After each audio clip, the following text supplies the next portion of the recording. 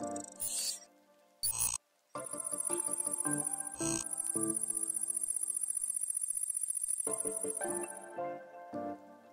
Eric from Focustronic, and at Focustronic we have the alkatronic right here, which is an alkalinity controller and also a doser. And we also have the rotating lights, Focus 1 and Focus 2 Pro. And right now, this is inside of the alkatronic, which automates the alkalinity testing, and also it regulates if it's too low or if it's too high. If it's too low, it will dose your alkalinity for you.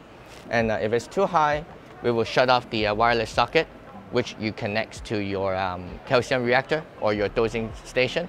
So the KH will not keep going up, but automatically slowly drop back down to your set levels. We've been selling this for almost 6 months now, and without any issues. Everybody's really happy with it, and we improved the 2 pumps to better pumps. And this is the pump for the reagent, and this is the pump to get it from the tank. And this is the pump for the wastewater after the test. This is the dosing pump for the KH.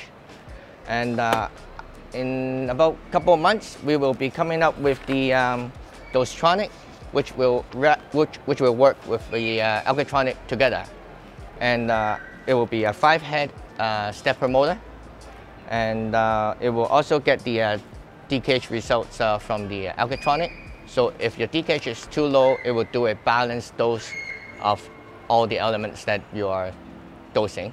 So one thing about the alkatronic is that this is built-in ready for connecting to Apex or GHL or any other computer using the PH Pro. And apart from that, we also have the Focus 2 lights, which is, this is the prototype right here.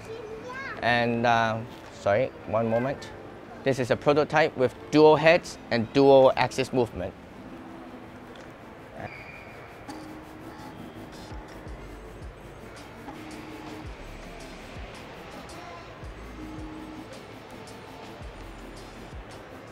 So thank you for interviewing me, and this is Focustronic.